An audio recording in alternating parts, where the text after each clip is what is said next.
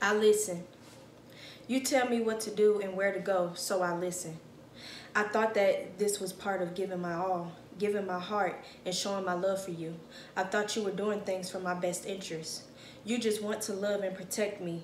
You could see what I could not see. So I listen. You said being a woman isn't always about showing skin. I want to show that I have respect for my body and my relationship. So I listen. You said I was putting other people before you by hanging out. You said I was disrespecting you by not inviting you. You said I hurt you because you seen a number in my phone that I didn't tell you about, but I also was not hiding. You didn't believe me when I said it was just a church member. So I changed some things and did things differently. So I listened. You spoiled me with gifts and showered me with attention because I'm the one you love and want. I am all you need. So I believed you, heard you, and I listened. In the end, I found myself lost in the relationship. I didn't know myself anymore, and I was unhappy. I wanted to leave, and you became angry and beat me, so I obeyed. It wasn't love anymore, it was only fear. I fell prey of your controlling ways because I listened and obeyed.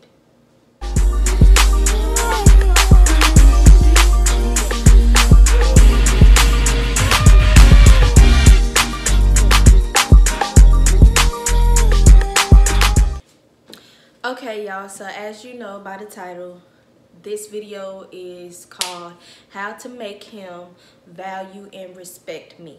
Okay, so my poem that I just recited that you listened to, hopefully you listened to the whole thing and that's why you're here, you didn't skip through it. It's basically talking about, you know, men or even females being controlling in a relationship and being abusive. So I feel like a way to get him or even her to value and respect you is to not allow, you know, certain things to go on, because whatever you allow, that's what they will keep doing, whether it's mental, physical, or even emotional abuse or even spiritual abuse. If you allow it, they'll keep doing it, and you will lose respect and self-love for yourself, and they will do the same. And of course, if someone loves you, they wouldn't be abusive towards you in any kind of way. But you know, some people, that's part of their personality for whatever reason. People are selfish. People don't care about nobody but themselves a lot of times, even if they are in a relationship. So I feel as though if you are that type of person, why are you even in a relationship anyway? But you know, that's just how it is, and normally we find out the hard way by being with that person for a while and then their true colors coming out, because someone's true colors will always come out. It will always come out for sure. Nobody can hide their true selves forever. Nobody can hide who they really are for forever. They just can't.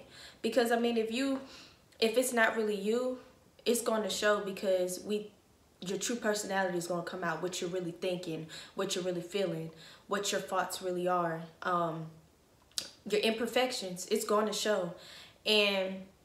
But at the end of the day, you have to respect and value yourself in order for him or her to value and respect you as well, by not allowing certain things, by just how you carry yourself, you know.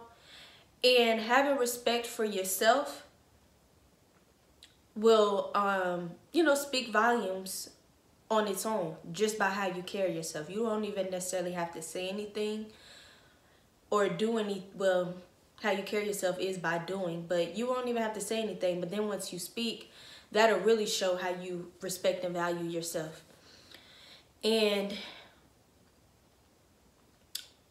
when it comes to abuse, and you don't have no abusive ways or tendencies, and you know this is all just that person, because sometimes it can be both of y'all, because two people can be toxic in a relationship. It's not always just one person, it can be both of y'all. But if you know that you're not even toxic, or even if you are, still take a step back and look at yourself and reevaluate things, whether you're a part of what's going on, or even if you're not a part of what's going on and it's just him or just her. You have to take time back and reevaluate things. and get out. Even if you are a part of that toxic relationship and you're helping the toxic stuff that's going on, you're a part of it. Whether you are or you ain't, y'all still need to get away because you're not good for each other at all. Y'all are not good for each other in no type of way. So, and that's not healthy mentally, emotionally, physically, or spiritually for you or him. It's not healthy. So it's just best to get out. And, you know, take time to learn what it is that you need so that you can truly love yourself. Give yourself some true self-love and TLC. That tender love and care that you truly need. Don't look for it in somebody else. You have to have it in yourself first. You must have it in yourself first. And then, you know, you can look for love in other places, but not to fill a void, but just to compliment you. Because you want somebody that can compliment you, who you are, your personality, and your healthy self. That's why it's so good to take time for yourself, because you want to be the best version of yourself, the healthiest version of yourself. Because if you're not healthy mentally and emotionally, you will be toxic for the next person. And you will allow abuse, or you will be the abuser. So take time for some TLC and to love and take true care of yourself and be the healthiest version of yourself, not just for yourself, but for your kids or your future kids or your future wife or husband.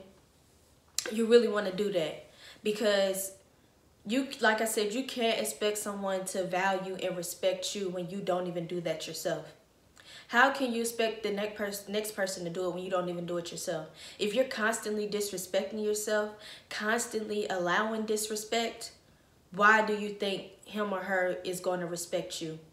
Now, some people, when you're in a relationship and you're not truly valuing or respecting yourself, that doesn't mean that him or her would necessarily disrespect you just because you're disrespecting yourself. Whoever your partner is, they'll probably just leave you because they have lost respect for you, because they don't value you or the relationship as much because of your ways or what you're doing and your choices and decisions.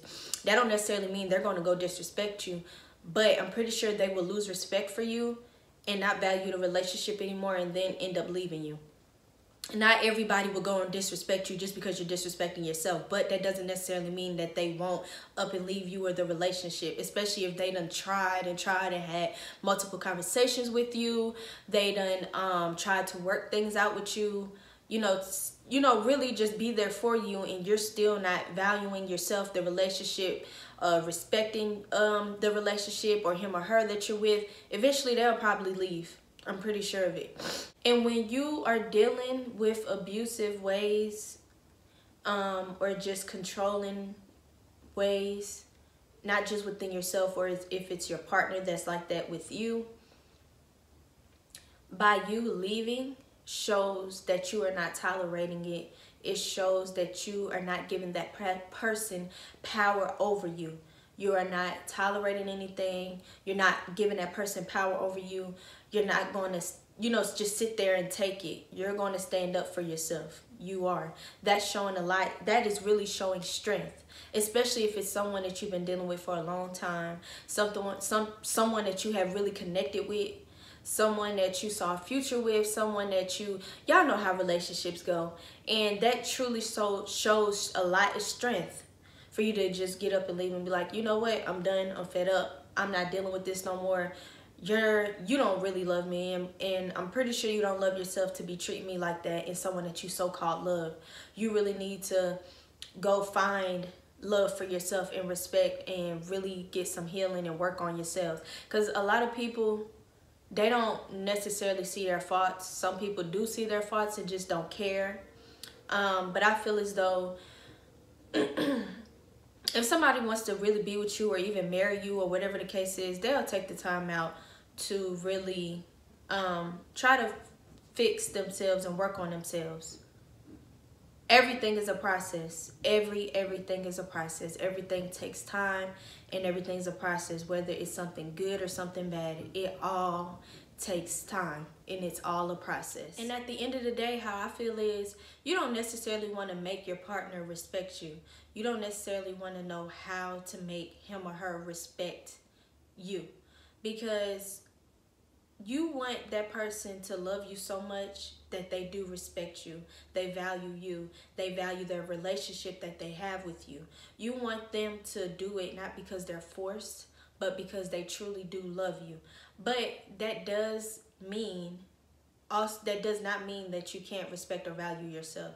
Like, your partner can respect you and value you, but like I said, if you don't respect or value yourself and you're just out here doing whatever to make them lose respect for you, that's nobody's fault but your own. So like I said, I'm pretty sure they'll eventually end up leaving you. But at the end of the day, if somebody really loves you, they will have a certain level of respect for you. They will value you. They will look at you as a prize, as someone special. And if it's something special to you, you treat it like your baby.